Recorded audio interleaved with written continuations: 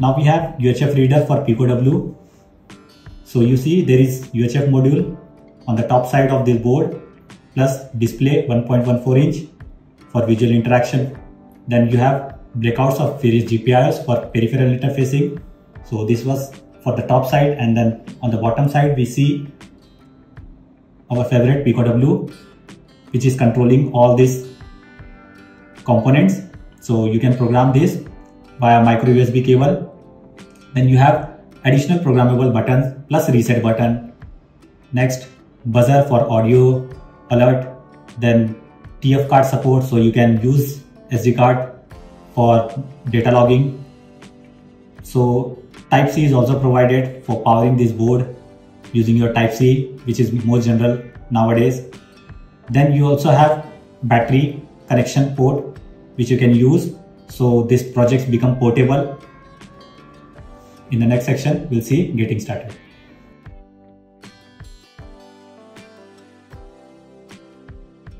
So now we are on SB Component shop site. As you can see, UHF reader based on Pico W and ESP32.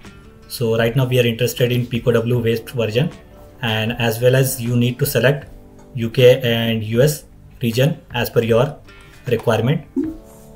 So at the bottom side of this shop site, you will see there is getting started guide for both board, but for Pico W you can click on this particular link, hardware GitHub and software. So hardware provides you all the design files, and in the software you will find getting started as well as coding. So already I have opened this one, you can see. So hardware GitHub is all about which provides you the design files of this particular board. So 3D files are also available, which can be useful for designing some case for your packaging purpose. So right now we are interested in coding, so we'll go to this software GitHub. Here you can see again there is features and specs, but we are interested in getting started. So again overview, and then there is detailed interfacing of each and every components which are available on this particular board. You can check out this. So what it provides, you detail how UHF module is connected to Pico plus display. So at what GPIO pins they have, their pins are connected. And then if you visit downside, you will see there is a section which guides you how to install boot firmware. But most of the time when you get your board, firmware will be already installed, so you can skip this step. Otherwise, if needed, you can follow. So next, only test code is provided on board LED blink, so you can try out this one. But if you scroll down, so you see various sections are available how to transfer any script file to Pico W of this board. So this is important section where you will see there is a commands and response of UHF module. So you also get manual in this particular GitHub link, which you can download to see detailed commands. So here some commands are provided, and how module respond to particular command is also provided. If you see here, some code snips also provided. Here you can see some commands added like hardware version, then multiple read. So you can send this command to get info of hardware. If you want to read multiple UHF tags, so you can try this command. So you get this kind of response when you try the hardware version test code. So you can visit at this section to find some demo codes. Plus you can open example folder. Let's say we download complete GitHub. So for that you just have to click on this and then download. Already I have downloaded this one. So you see when I go inside the example folder, you will see various codes are available. Now for programming this Pico W you need Thorny, which you might be aware. Downloading and installation steps provided in the GitHub link, so you can check out that. I have opened this particular folder into this Thorny. Now if you see how to select board, click on this section. So you will not find board. So for that you just have to connect. So once you connect your UHF reader, then now again click.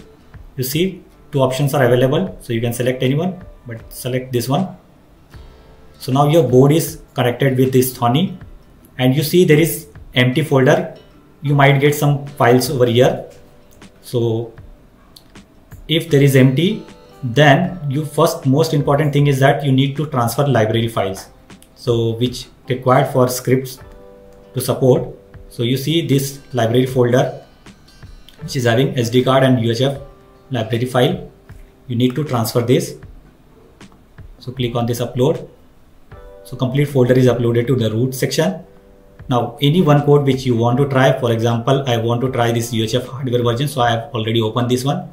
So you have two options which is already mentioned on that GitHub link. So you can run without transferring this code into Pico. So just you have to click on this run button and it will start executing.